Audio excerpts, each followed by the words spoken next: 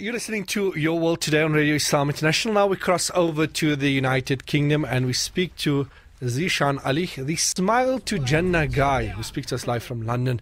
Zishan, assalamu alaikum wa rahmatullahi wa barakatuh. Wa alaikum assalam wa rahmatullahi wa barakatuh. Can you hear me? Yes, loud and clear. Africa. Alhamdulillah. Good to have you with us on the program. Wow. I feel so famous. Alhamdulillah, you're already a famous personality across South Africa with your videos, and we'll talk about that. But before getting to that, Zishan, we want you to talk to us about the latest developments with regards to Tommy Robertson. Why is he again in the headlines? Do you say Tommy Robertson or Tommy Robinson? Yes. Robertson or Robinson? Robinson. I thought, who's this Tommy Robertson guy? I thought he was his brother or something. Well, you've asked a very good question.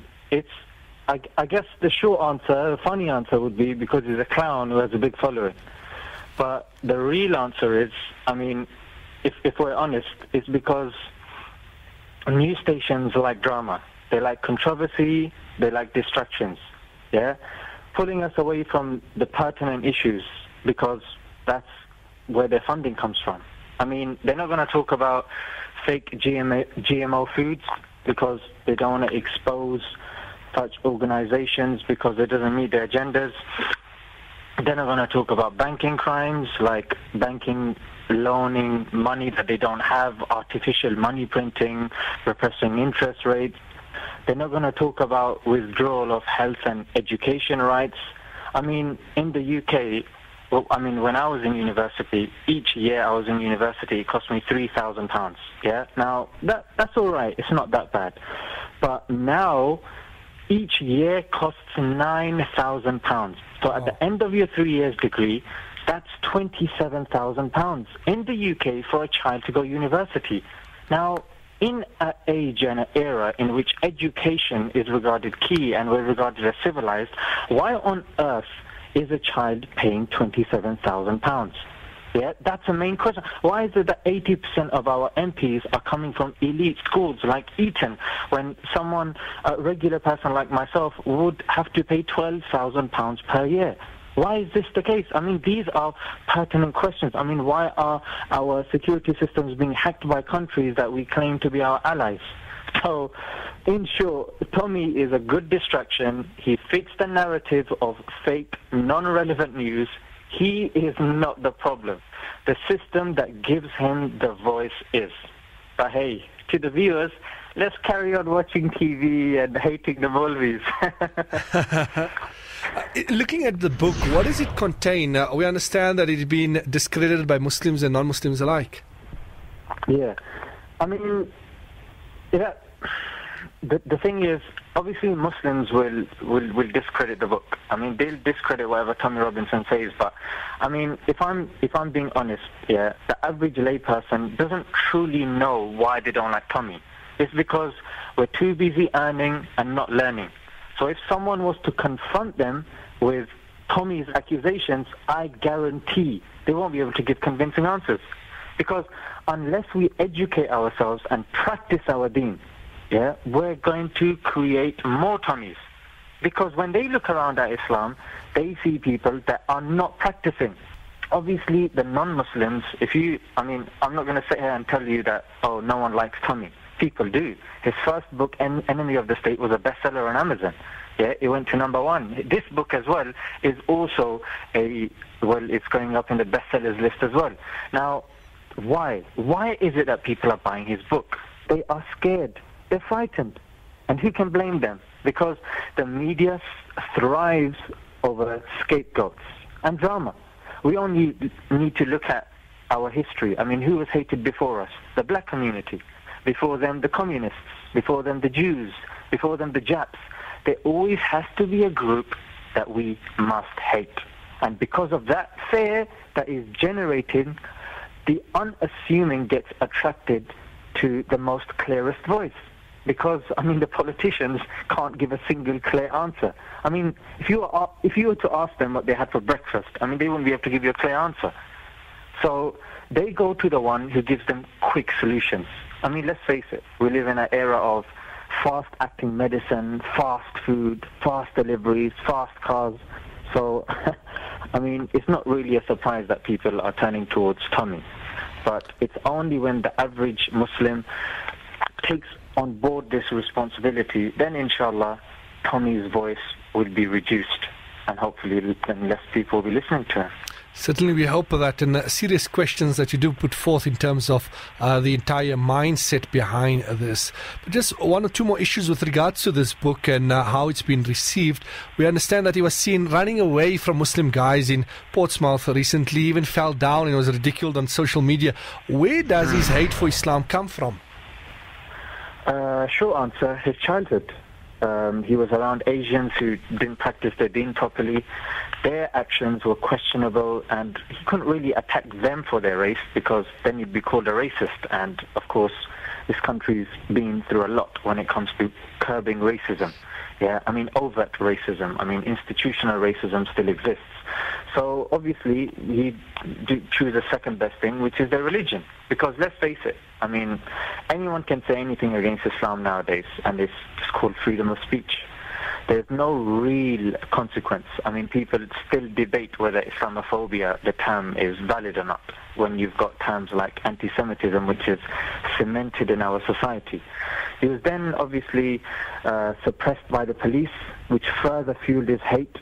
He was then attacked by certain emotional Muslims. I mean, when you look at Britain's First and Tommy, it's Muslims that don't know their deen, that just resort to emotional reaction, and then that gets reported and recorded. And then obviously that gave him further support from far-right extremists. And now he is very hard-headed.